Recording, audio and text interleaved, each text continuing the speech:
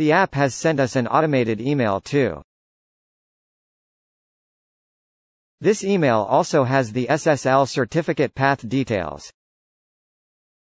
Copy the path.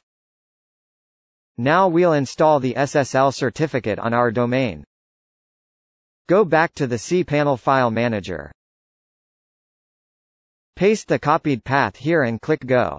Yes, these are the SSL certificate files. Right-click on the certificate.pem file. Select View or Edit. The certificate file opens in a new window. Select all the text from Begin Certificate to End Certificate. Copy it. Close the window. Now go to your cPanel home page. In the search box, type SSL. Click the SSL/TLS option in the Security group. Click Manage SSL Sites. Select your domain. Paste the copied text in the certificate field. You see the SSL certificate details auto-filled here. Now go to the File Manager tab. Right-click on the private.pem file. Select View or Edit. The private key file opens in a new window. Select all the text from Begin Private Key to End Private Key. Copy it. Now go to the Manage SSL Hosts page. Paste the copied text in the private key field.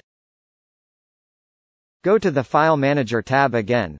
Right-click on the ca-bundle.pem file.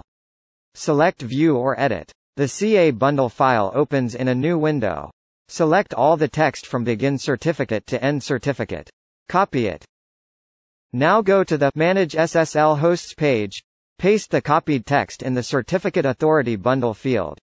In this example cPanel, there is no checkbox called Enable SNI for mail services. However, your cPanel may have this option. Like this. Be sure to check it. Then click the Install Certificate button. It takes a few seconds. Now we have got the confirmation window. Click OK. Now the installed SSL is listed in the Manage Installed SSL Websites section. Now we reload the Speedify.tech website with HTTPS. Yes, we got it.